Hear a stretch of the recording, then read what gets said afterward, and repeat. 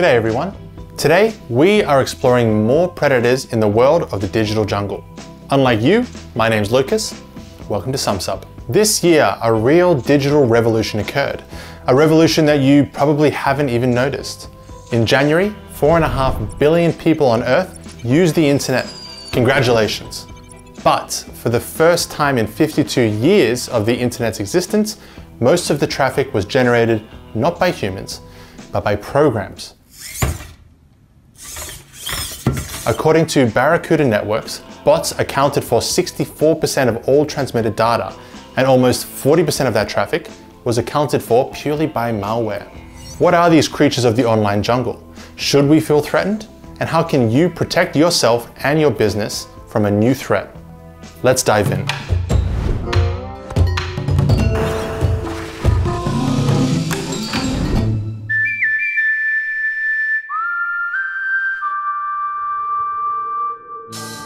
Let's figure out what exactly these pesky bots are. You see, all a bot is a program that communicates with other programs and services as if it were a real person. Bots mimic our behavior. For example, they send and search queries through the same interfaces as we do. Bots are literally pretending to be a human. I could not sleep. I was having human thoughts, so I got up and had a human cup of coffee. Then I sat on the terrace. Sounds like you're getting human all over. What for? To simplify the life of their creators, of course. The bot takes over the execution of frequently repeated tasks. For example, it can act as an online consultant, asking and answering simple questions under the guise of an employee. Bots automate routine tasks, download videos from YouTube or TikTok, monitor the weather, convert files, and collect information about Instagram followers. You see, bots do not get tired, do not get distracted, do not make mistakes or typos. Therefore, bots can actually cope with simple tasks much more fast and efficiently than us human meat suits. You can also play poker with a bot or instruct it to play cards for you. And here we find a clear example between the good and the bad bots. If you log into Telegram and launch a poker bot, there will be nothing illegal or fraudulent about it. You will play cards against a program, just as if you installed the app on your smartphone. It's just that you don't communicate with the program directly, but through the Telegram chat interface. If you use a poker bot, however, to play poker for you in an online casino, that is fraud and can cause you trouble, from a simple account ban to even a prison sentence. But why? Using a bot will give you an unfair advantage over other players. The bot is not gambling. It is mathematically and accurately analyzing probabilities. It remembers the entirety of the history of cards dealt and can play without interruptions for days and days on end. Against such a program, a simple person like me has zero chance of winning. That's why nobody will let you sit down with a laptop at a Las Vegas cards table. Bite my shiny metal ass. It's much more difficult to track the use of bots in online casinos, but it's not impossible. Bots are revealed given their mannerisms during games, repeated bets, speed of decision making, winning stable percentages, and total game time. The same analysis of behavior allowed Barracuda network specialists to determine the real number of bots on the World Wide Web. Do you know what scares me about these numbers? It is the fact that there are more bad bots than good bots. The good guys are losing. Would you like to know more?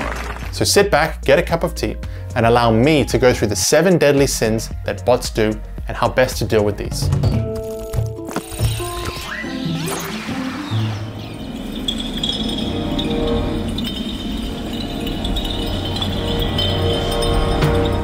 Bots steal content.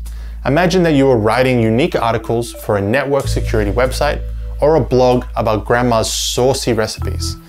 One day you may find that there are fewer and fewer readers on your website. This is a sign that someone is stealing your articles. Attackers use parsing, a process of searching for texts and then copying them.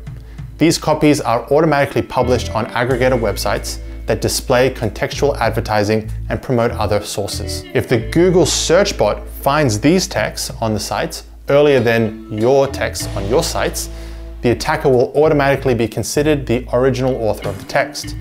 Of course, the authorship can be disputed, but for this, you need to discover the theft as early as possible. If you have any suspicions that your texts are being stolen, check them for uniqueness. It's very simple. Copy a couple of sentences from your most recent article to Google. Make sure you put your quotation marks at the beginning and end of the query. This will allow you to find an exact match of the phrases. If you do find your text on unfamiliar sites, simply fill out a DMCA. That's a Google Digital Millennial Copyright Act form. Link to that is in the description. If you often have to check your articles, I can also recommend using the Copyscape service. In the free version, which is nice, it will show 10 sites that have copied your text or photos. Just type in the address of the original page. But if you are the owner of a small information resource or a corporate blog, then I recommend using special services. For example, try installing DMCA protection badges on your website. This will greatly simplify the protection of your copyrights, especially for sites hosted on the servers of American companies.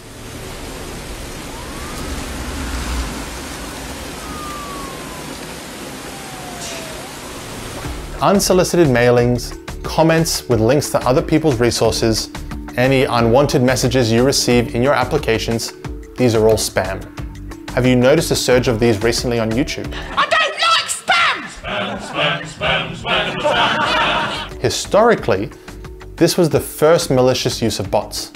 Back in the early 90s, they were the first bots to go through the pages of the web and search for email addresses.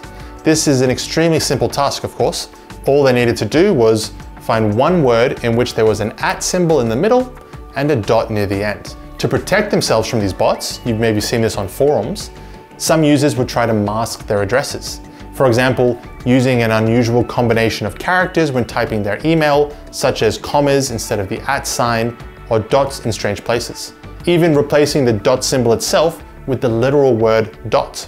Of course, such methods were also known to the creators of bots, so the tool for collecting email addresses became even more sophisticated. At first, the addresses were shown in pictures. Bots couldn't recognize the pictures, and people would actually have to manually type in their own addresses when sending an email from this picture. Thankfully, complex scripts came to the rescue. They replaced letters with their numeric codes or mixed characters with cascading style sheets so that people could understand them, but the bot programs could not. Now, in all popular content management systems, there are functions that mask email addresses. Whether websites actually use these or not, well, that's up to the site owner and their moral compass. Therefore, I recommend that you never share your main email address, if you can. If you regularly need to share your address, for example on forums and trading platforms, get a separate email box that you will not value and change it regularly. For registration on little known and maybe shadier websites, you can even use single-use mailboxes. Temp Mail Plus or 10-minute mail will be handy for this. These are extremely useful services. For instance, if you want to connect to Wi-Fi at the airport and not get a bunch of ads for hotels and car rentals, you can use these temporary email addresses. Now, the sophistication is going to bump up a notch. A botnet is when a number of devices, computers, servers, or routers are all running malware. Most of the time, nobody knows that they're infected. Bots on the network exchange information, collect data, and even try to infect other devices. Meet Venton Cerf. And if you see a resemblance to the architect from The Matrix, it's not a coincidence. The filmmakers were actually inspired by his real image. After all, Cerf created the TCP/IP protocol, an algorithm by which all computers on the internet communicate. Back in 2007, he announced at least 600 million, or a quarter, of all computers on the internet are connected to botnets. That means you. Unfortunately, the scale of the problem has only grown since then. Now, in addition to computers, hundreds of millions of phones, smartphone devices are connected to this network too, and they become all too hospitable for botnets. In 2019, the Mirai botnet included more than 500,000 Internet of Things devices, IP cameras, presentation systems, even LG TVs and fridges. Somebody phoned Guinness. I think we've got a record here. Such networks do not greatly interfere with the owners of equipment, but they can cause some huge problems to the entirety of the internet. An example of this, they are often used to attack internet services. At the command of the creator, Devices that are part of such a network simultaneously begin to flood the victim with a huge number of web requests. The site, of course, cannot handle processing such amounts of traffic, and it stops responding to any request. Ordinary users like you or I see just a simple error message and nothing else. When we consider how much money can be lost during a period of outage for global internet services, we can begin to imagine the type of damage these attacks can cause. In the case of online stores, there is another attack vector. Sophisticated bots imitate real buyers, add random products to the cart, place orders for people whose data is found online, or reserve all the leftover product without making the purchase. In any case, the store owner incurs the cost of working with fake orders, and real customers, they're going to go shopping on a less laggy and better stocked competitor. It is relatively easy to protect your computer from a botnet. Firstly, use the latest version of an antivirus software.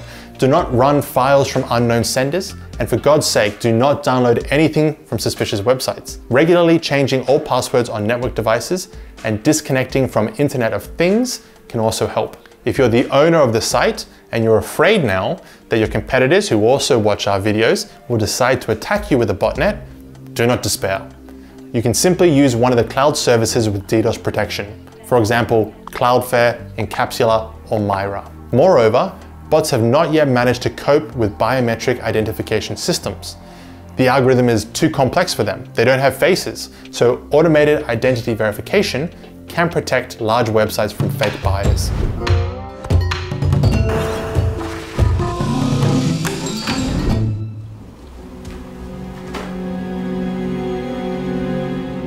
Pride is the favorite sin of bots, as bots can fake website visits. It doesn't matter whether you need to promote your website on Google search results, add an extra 1,000 likes to your Instagram profile, or even increase your views on YouTube. All bots operate according to the same algorithm. They pretend to be ordinary people and imitate their behavior. Fortunately, large services can afford to use digital footprint technology to identify these types of bots. They just leave too many unnecessary traces, by which they are easily calculated, taken into account, and then taken out of the advertising and monetary equations.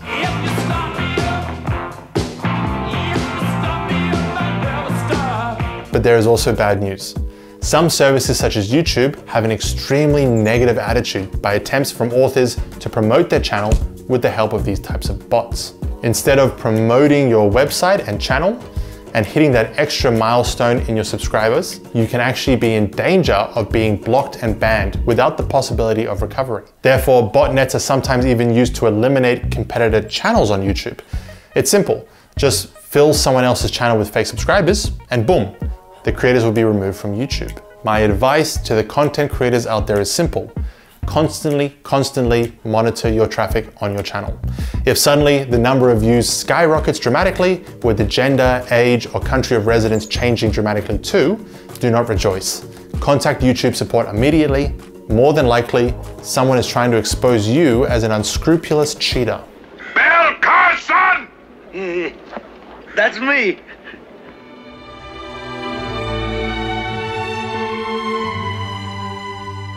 Now, in a video we did in the past about how large companies monitor us, we spoke about how contextual advertising algorithms work. Bill Gross's invention led to the emergence of an even more tailored type of advertisement, one that's based on your search engine queries. To make ads effective, Google and Facebook really collect and process huge amounts of data.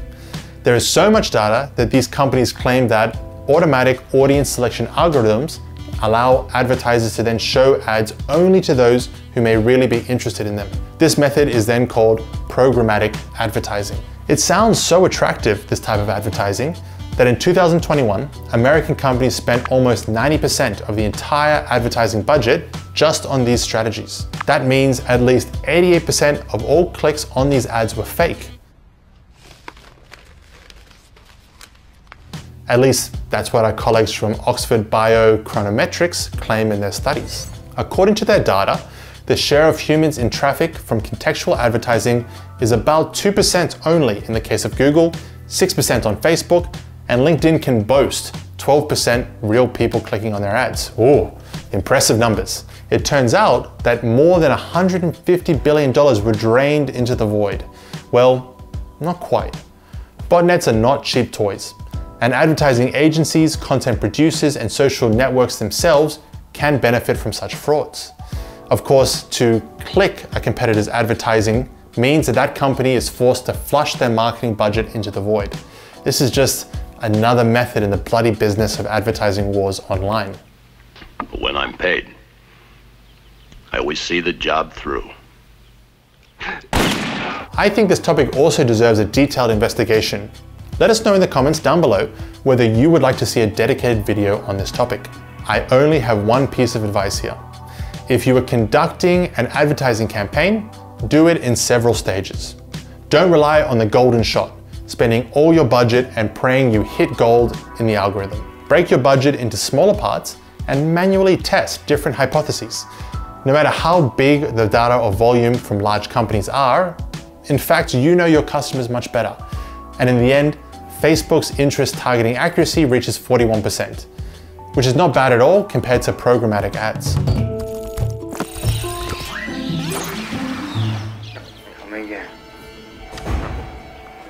In the video about the mistakes of famous hackers, we talked about how passwords to the secrets of real cybercriminals are selected. On the internet, bots often do the same thing. They are trying to gain access to your profile by going through a pair of username and passwords that have been leaked on other websites.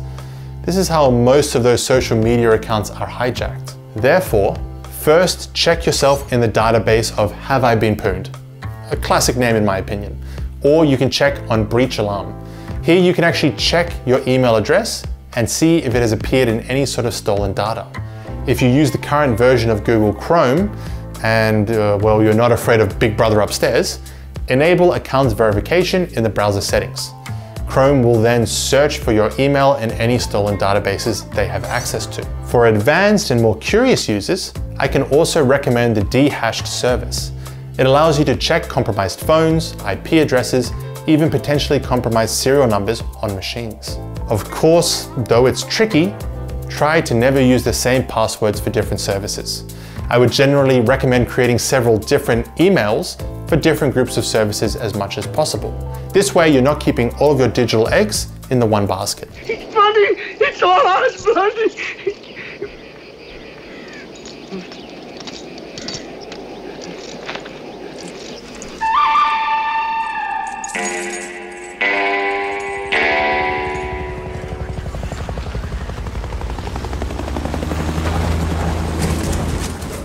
And finally, bots can play a cruel, cruel joke with our credulity. Most often, such bots live on dating services. They try to imitate the behavior of living people. Most often they pretend to be a young girl or guy, but usually girl, who recently came from another country. They'll start messaging you, saying they're from another country, which allows them to justify any clumsy phrases or mistakes in their answers. They ask more questions than they answer themselves, giving you the majority of the opportunity to speak. The more you write about yourself, the more keywords the bot will collect, and the more accurately it will work against you. If you've been on the internet for too long, slightly gullible, maybe you've just gotten used to trusting people, such a bot will quickly move on to financial issues.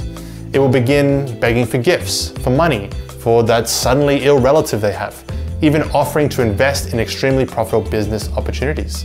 I just recently came across a bot that tempted me with a quick profit from playing with binary options. I refused, of course, as I only invest in meme stocks and overinflated NFT coins. It's not difficult to recognize such bots. Ask difficult questions that require a detailed answer. If the bot appears to be a real person from another country, you could even try using a couple phrases from their native language.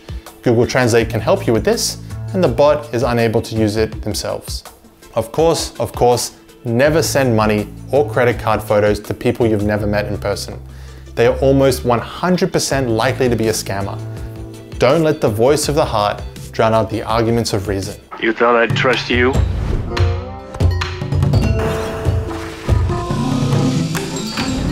As you can see, technology is getting more and more complicated every year. If in the early 90s, bots were just hunting for other people's addresses, which could then be easily deceived with a couple extra characters, today they've turned into a serious threat to our e-commerce and even to your personal life. engineers and programmers are constantly working on both sides of the barricade. But as in the rest of life, the attacking side has the benefit of creativity. Criminals and scammers are always playing with the white pieces. So your task is to take your digital security seriously. Don't neglect the simple rules of unique passwords. Always doubt and don't believe everything you're told. Don't be outraged when you are forced to enter a CAPTCHA again on a website to prove that you're not a robot, or even made to pick out those traffic lights from some random road in Nevada. After all, there are now more bots on the internet than real people. Don't forget, we are responsible for the technologies we create. Will bots become the good, the bad, or the ugly? It depends only on us. I love you all. Goodbye. Well, that's it for today, in this brief dive into the unpredictable digital jungle. We're here at Sumsub. See you in the next digital expedition.